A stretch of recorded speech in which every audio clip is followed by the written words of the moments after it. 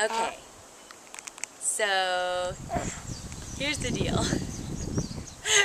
My 4-year-old is shooting us right now because we basically wanted to share what we're doing, which is sort of crazy, but also like the most sane thing that we can come up with at this point. So we're going to start with who we are and how we got here.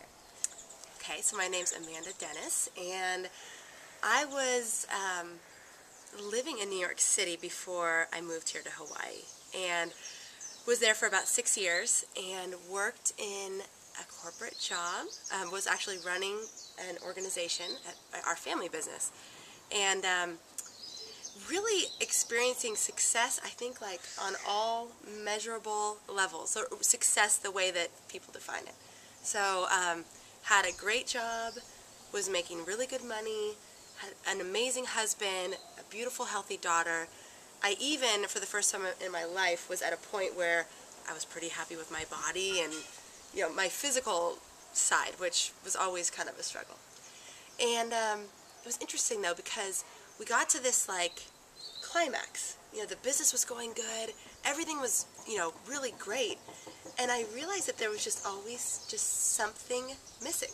So I was like, I have success on all these levels, in all these areas that our society would consider successful. But why am I not, like, totally fulfilled? Why don't I feel, like, blissful and joyful and just, you know, really, really happy? And so I started doing what I normally do when I'm curious about something, which is reading. So I started reading books. Deepak Chopra, Greg Braden, Marianne Williamson, the Anastasia series, Natalie Rose, who was my nutritional mentor, so reading a lot of things that she had to say. Who else? Louise Hay. Did I say Marianne Williamson? Mm-hmm. Eckhart Tolle or Tolle, I don't even know how to say the name right. Whichever one it is. And really started to get clued into metaphysics and the fact that there is really a lot more than meets the eye. And I started to feel like maybe the answer to some of my questions about why I wasn't totally fulfilled might lie there.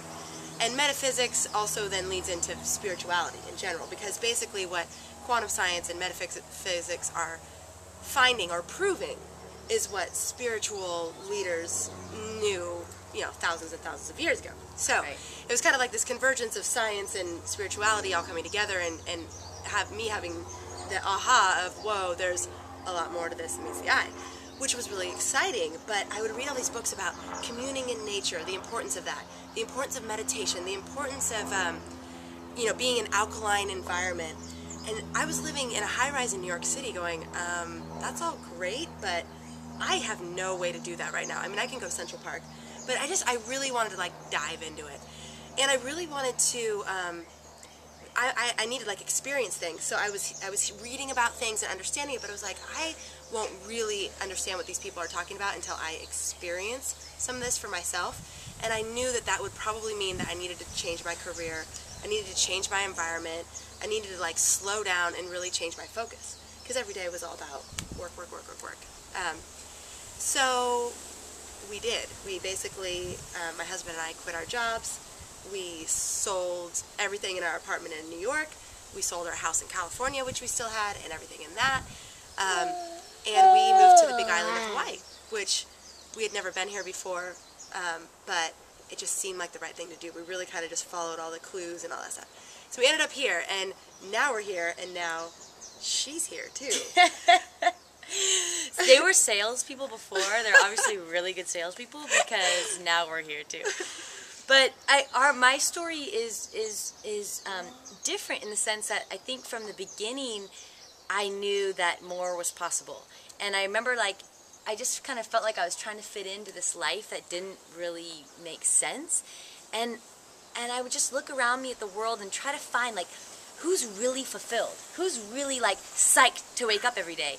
And the answers that I got were like, well, nobody is, but, like, you shouldn't expect that out of life. And I was like, no, if that's it, if that's all there is, I remember, like, getting to the point where I was like, then I'm out.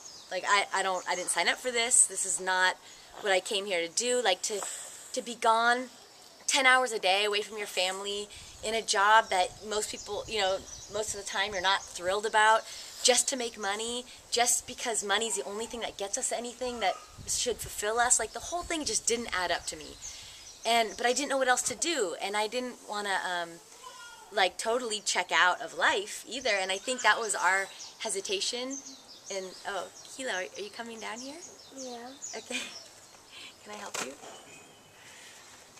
I think that was our hesitation in doing this, in coming to Hawaii in the first place, is because, for my husband is, wants to do film, and that's why we're in Los Angeles. And it's like, why would you leave Los Angeles when that's the epicenter of where people create films, and and our family's not here and all this stuff. But I think what we have been after is we've read all these same books and a lot of these same thinkers, and we just know that so much more is possible. And so I think we're all here to find that out. And I think some of our common values are, we wanted to be in nature, we wanted to raise our kids on land. We think that there's such important things, information that they get about life. But I remember reading Sidney Poitier. He grew up in Jamaica, and all of his life lessons he learned because the kids were out running around all day, stepping in beehives and getting caught in the aqueducts, and just real life lessons.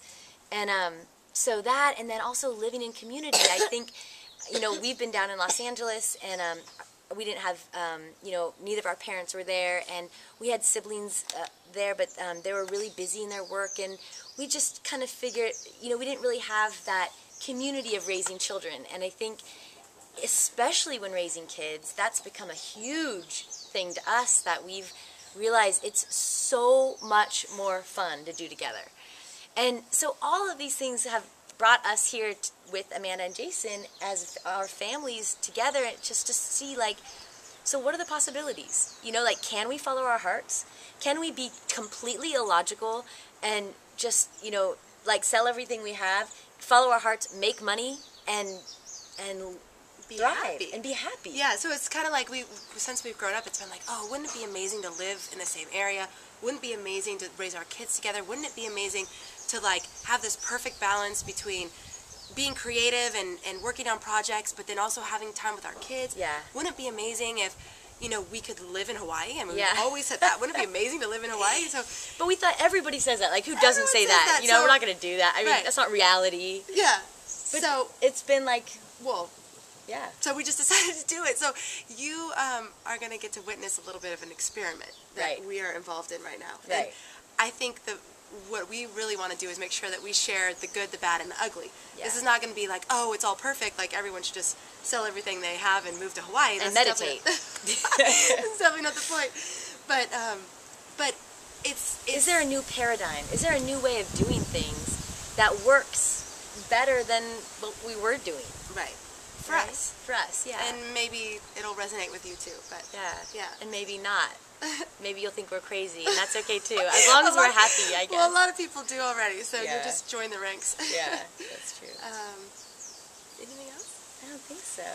So we're titling this YouTube page, "Navigating the Now Paradigm: A Spiritual Adventure," because we feel like we are on a spiritual adventure. But we want to explain more of that to you Yeah.